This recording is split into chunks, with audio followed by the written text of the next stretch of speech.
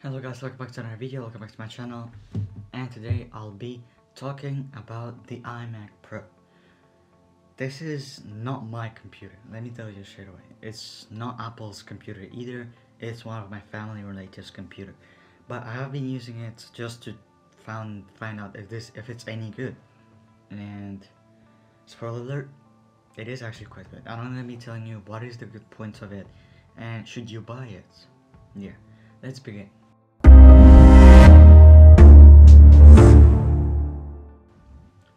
So, the iMac Pro, let me tell you the specs on it, but I can tell you right away, it's the base model. So it has an 8-core Intel Xeon W processor, it has 32GB of RAM, 1TB of SSD, Radeon Pro Vega 56 graphics. So it is the base model, but it is actually got some good specs on the base model. I've been doing some tasks on it like I would usually do on a computer, but the main task I'm going to talk about is something that I do mostly, video editing.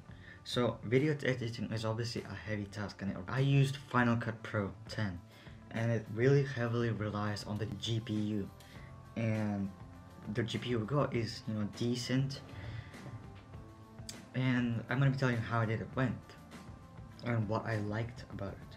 So first thing I liked is the experience. Now, usually when I use laptops or on my iPad Pro that I work on, I look down at the screen. On the iMac, you have to. I had to get used to it though. You look up on the screen. You got a big, beautiful screen, 5K Retina display, 500 nits. Yeah, it's a good display overall. And you have a lot of space to work with because you have a big screen. You have a lot of space.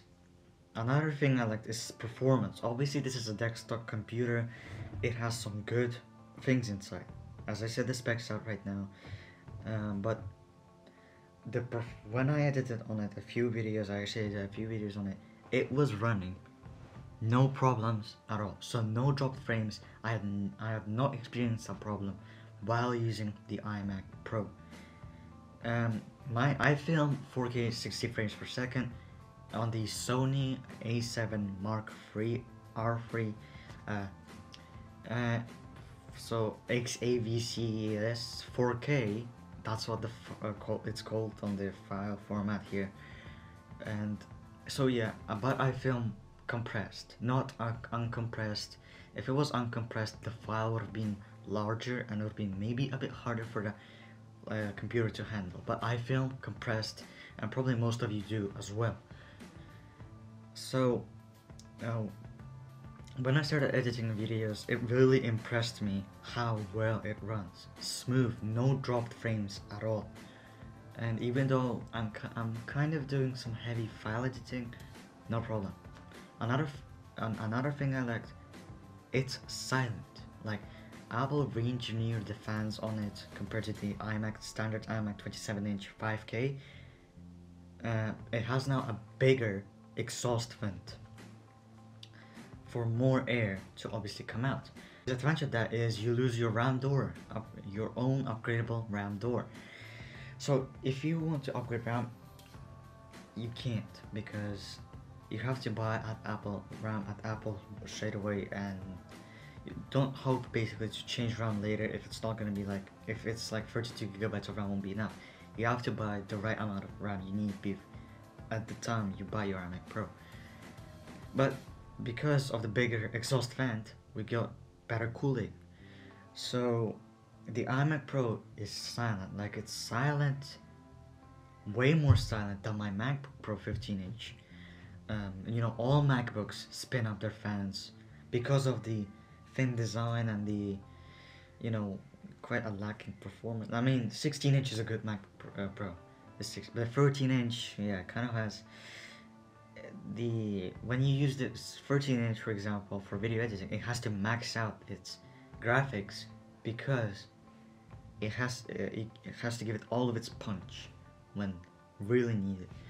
Whereas the iMac Pro, for example, it doesn't use most of its performance. It still has some leftover performance, and if you need it, obviously because it's a discrete GPU and it's better, it can give you that performance. So yeah, basically I'm trying to explain here that the iMac Pro is really sound. You can hear only a bit of, I don't know, I guess hum or like a ventilator spinning a bit, like it's silent.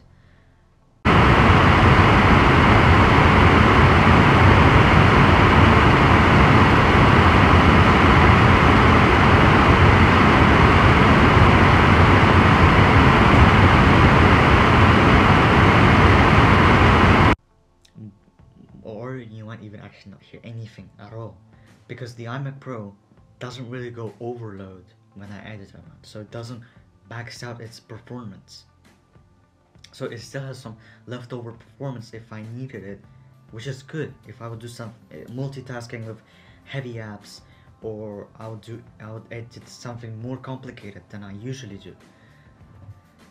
But you know, all these things really surprise me. I have not always been a fan of desktops, but now I am, because how much performance they pack, the experience, and the silence of the iMac Pro.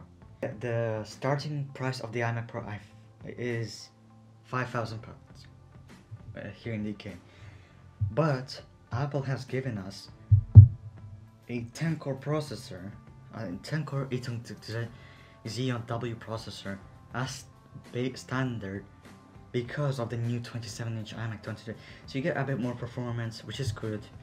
It makes a difference when you have more cores in your processor. But yes, the new iMac 27-inch, by the way, starts less.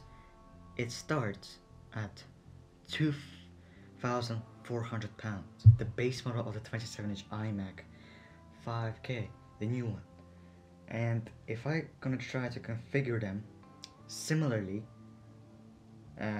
close to, for example, the base model of the iMac Pro, and it costs cheaper, £3,600, you're saving £400.